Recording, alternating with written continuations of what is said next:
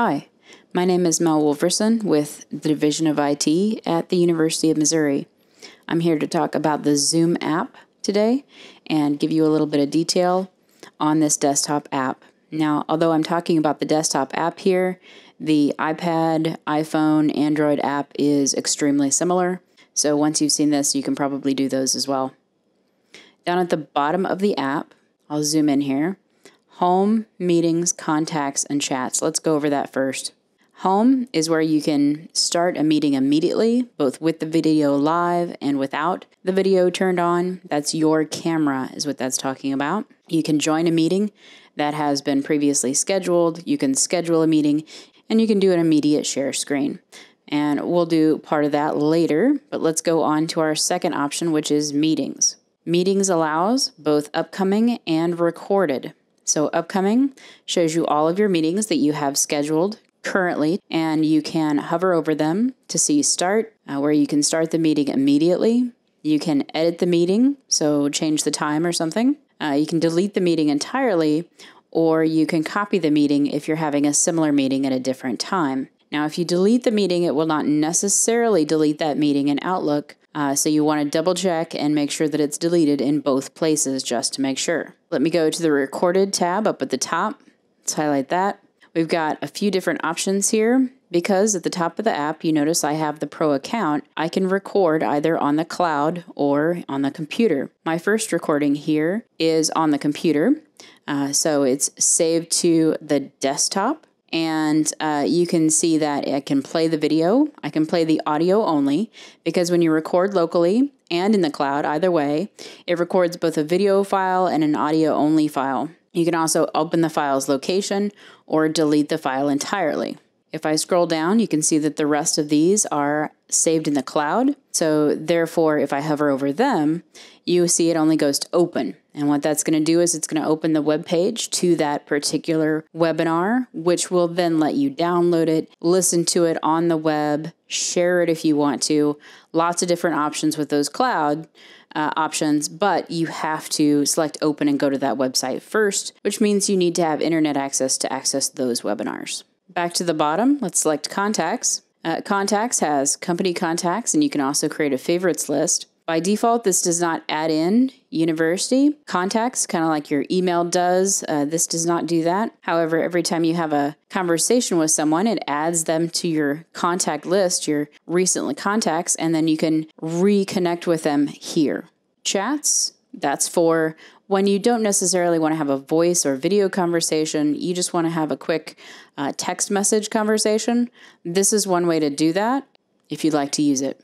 Most of the time, you'll stick with home. One of the first things I recommend, once you've looked at the app and set it up, is to go to here, where you see the green dot next to your name, and I suggest you go to My Profile. That's going to take you out to the Zoom website. You can check your profile information, and you can update that information if you need to. I highly recommend checking it just to make sure everything's okay, so let's go there next. Here we have my web profile information. There are a few things that I think you should check and probably update. First of all, change your image. By default, it's just a blank image, a little icon, and that's not going to be what you want for a meeting because if you don't have video or your video is not available for some reason, the picture may display instead. Otherwise, you just get a black box with your name on it, and it's hard for people to connect to that. Also, I highly recommend that you check your time zone. In most cases, we haven't had any problems with the account time zone, but it is good to double check and make sure that you are in the correct time zone for your account. If you need to change that, you can select Edit and then select your own time zone. You can also check your user type, whether it's Pro or Free, from here. While we're here, let's look at some other settings that you might need to change. Over on the left, I'll select Meeting Settings. Starting off, we have multiple different options for audio. I recommend that both telephone and computer audio be chosen as your default because we have both of those at the university. I recommend selecting Join Before Host. That option turned on allows people to get into the meeting before you get there, and it also allows people to continue the meeting after you have left. So it makes your meeting much more flexible. In the in-meeting basic options, you can turn on the chat And you can also turn on a private chat, so you can allow one person in the chat to speak to another person in the chat privately. If you have a problem with that, maybe your group has a little back chatter going on during a webinar or a conversation, you can turn off private chat, and that's perfectly okay. I do recommend leaving the chat on, the basic chat, because that allows people to ask questions and also let you know if their audio is having problems. Further down, I highly recommend turning on co-host. It allows you to have a co-host for your meeting, which is highly recommended. That way, if something happens to your audio, if something happens to your video, if your internet entirely goes down and you have to stop the meeting, they can take over the meeting and they can help people out. The meeting doesn't just end. So I highly recommend having a co-host. They can also run questions for you, run other options for you in the chat while you are busy sharing your screen or presenting information. Really, really helpful. Highly recommend that. Annotation, the whiteboard, allowing remote control, and nonverbal feedback. All of these are available to be turned off or on. There's one option in the in-meeting advanced options that I highly, highly recommend you turn on. I'll scroll down here. Here we go. Show a join from your browser link. This allows people to watch your webinar or watch your presentation without having to download an application. This is so important because so many people here at the university have their computers locked down, particularly at the hospital and hospital locations. And so this allows them to watch without having to download and install anything. There's also plenty of people out in Missouri and other locations who simply don't know how to download and install the Zoom application. And so this allows them to watch the webinar or the event without worrying about that process. So highly recommend turning that on. And again, that is in the in-meeting advanced options. Those are the main options I wanted to show you guys. So I'll minimize that and return to the app. In the app, in the top right corner, there's a settings link. If you open that up, there's a whole bunch of other options that refer specifically to the meeting and the app. However, any settings that are duplicated from the website should sync from the website and update here. And likewise, if you update them here, they should also update on the website. That way you can keep multiple devices synced with your settings.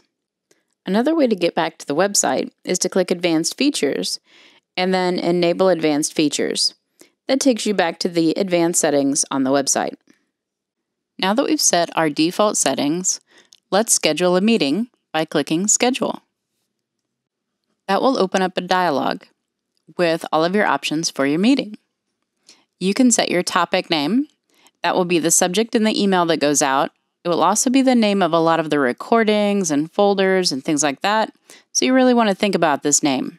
Set your date and time. Set host and participants to off so that their video is not on when they first arrive. Set audio options to both, and definitely select advanced options to expand that setting. Under advanced options, make sure Enable Join Before Host is checked so that people can come in early and leave after you. Check Mute Participant on Entry because you don't want people coming in with feedback and hot mics before you're ready. Also, you probably want to use Personal ID if you have the Pro account so that you can use your regular link that you use for all meetings. You can add an alternative host here if you'd like, but you can also add them during the meeting. Just set them as host, and that works as well. At the bottom, we see different calendar options: Outlook, Google Calendar, other calendars. That's what calendar you want to use to schedule the appointment. We saw a lot of these options in the settings. That's where you set the defaults. This is where you set these options for this specific meeting. When you're done, select Schedule. This will open up an invite in whatever calendar you use. In this case, Outlook. Notice the subject of the meeting is here in the subject. Also, the location is the link. Down below in the body, you see Mel Wolverson has invited you to a scheduled Zoom meeting. You can change that content to say whatever you want, but below that is content that you absolutely need. There is a link to join the meeting, and they will need that to click on it to join the meeting. The phone numbers below allow them to call in instead of using their computer audio. And if you are allowing call-in, then you need to have that information as well. In the to box, you can use your contact lists, your distribution lists. This is just a regular Outlook meeting invite, so you can use anything that you would normally use in Outlook for a meeting. When you're done, hit send, and it should add to your calendar and send just like any other meeting invite. And that's all there is to it. Again, my name is Mel Wolverson with the Division of IT. Thank you for joining me in this 3-part series on Zoom.